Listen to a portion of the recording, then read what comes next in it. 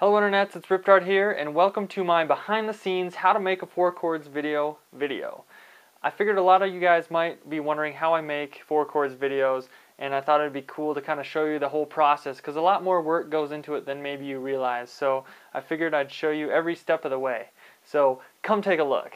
Okay, so step 1 of making a 4 chords video is first finding the songs.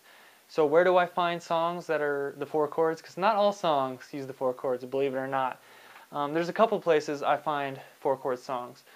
One is the radio. I try to listen to the radio as much as possible, usually when I'm in the gym pumping huge, gigantic weights. That's one place, or driving in my car. Another place is a lot of YouTubers comment and say, hey, this video is the 4 chords. And so I definitely read all my comments that everyone comments, and I save them in a Word document here, and so when everyone comments, I really appreciate it, because when I was making my first couple 4 chords videos, sometimes it was kind of hard to find songs, but now a lot of people just comment songs, and probably half the songs I find come from songs that people commented on my videos. In the third place I find a lot of songs is I follow the Billboard Top 50, and I actually am subscribed to a channel on YouTube that shows the top 50 songs, pop songs, currently, so I just kind of listen to those. So this is song number 28 right now.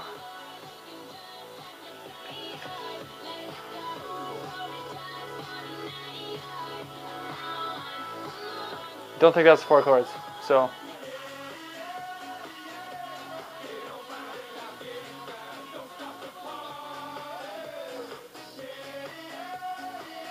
I just listen to all these songs once a week and just write down any songs I think could be the 4 chords.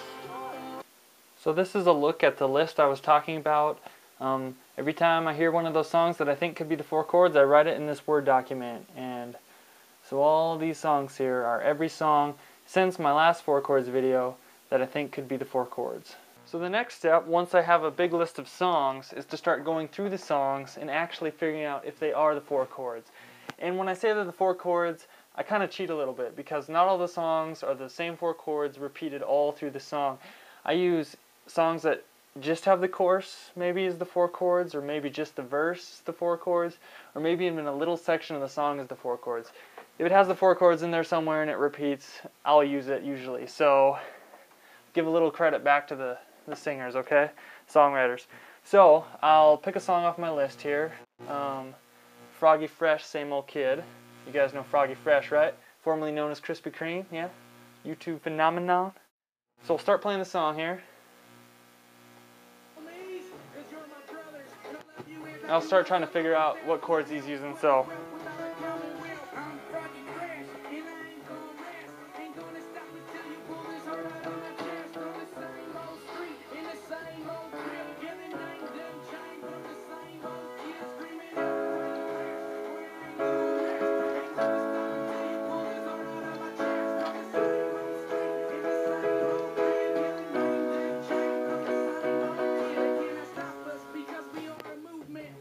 So I don't know if you heard that, but I kind of cheated because I already knew that song was the 4 chords, so you didn't have to watch me for 15 minutes. But this song is the 4 chords. It starts on the minor. And another thing I do is I transpose. I'll bring the camera closer so I can show you.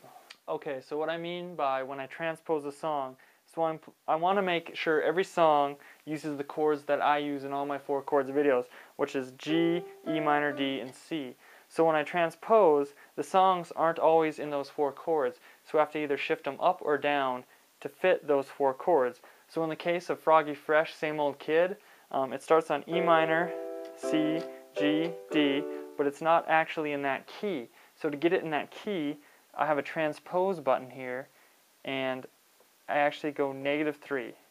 So if you watch, there's an E minor, you hit.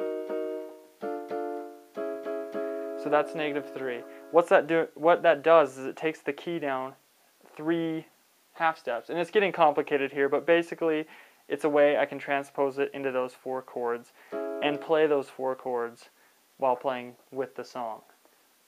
Make sense? No? Okay. Anyway, that's what I do. Okay, so what I've done now is I've gone through all 50 or whatever songs I had written down, booted out the songs that weren't actually 4 chords, and transposed all the rest. So that just took 100 hours. No big deal. But anyway, yeah, it's fun. So now what I do is I like to organize the song so it has a good flow when I actually play the 4-chord song. So I order the songs into what order the 4 chords they are, and I kind of separate those out and then choose the order they go, because every song has a different melody, so I like the melody to kind of flow between song to song. So at this point it's a lot of going through the songs, practicing with the guitar, and actually learning a lot of the songs, because a bunch of these songs I don't even know, so I have to learn. And then practice, practice, practice. Alright, if you can't tell by how much my hair has grown since the last time I filmed, it has been a couple months, and today is the day of filming. So yes, this is actually how it looks when I film. I put up a ton of lights. I think lighting is one of the most underrated things in making YouTube videos. No one wants to watch a video with, bad lighting, so I like to take out all the lamps I have and just stick them all around me. Here's the gray couch where many Riptard videos have been filmed. There's the blue guitar where many 4 chords have been played.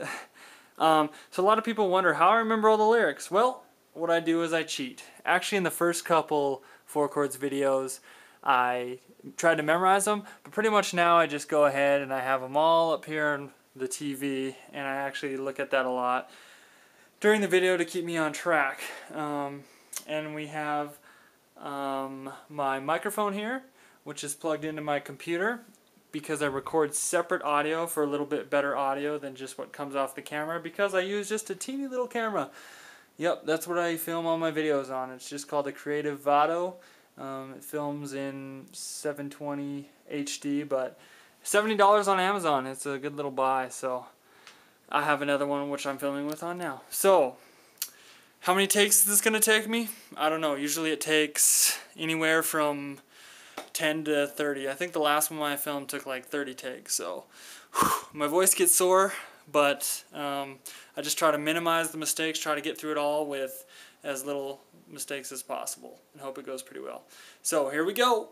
So the next step, now that I have the main part recorded, is to do all the additional vocals. Like when you see me in the little boxes singing other things, I record those separately. So here's the program I use, GarageBand, which comes with all Macs.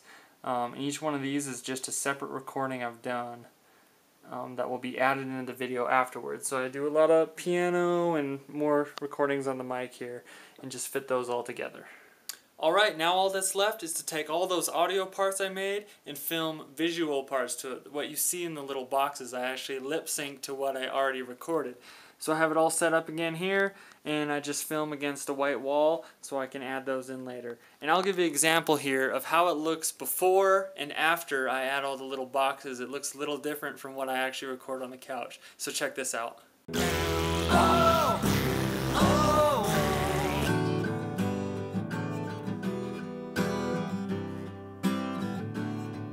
Looks a little different before and after editing, doesn't it? Lastly, I just want to show you guys my editing program I use, which is called Final Cut Express. It's a nice program. Edit everything with it. So here's my project here. You can see I've been working on the left up here. These are all the little video files, all the little boxes that I have to edit in. And here's the edited project. That's another thing I have to do. I have to put in all the chords here where it says E minor and the name and the artist of each song.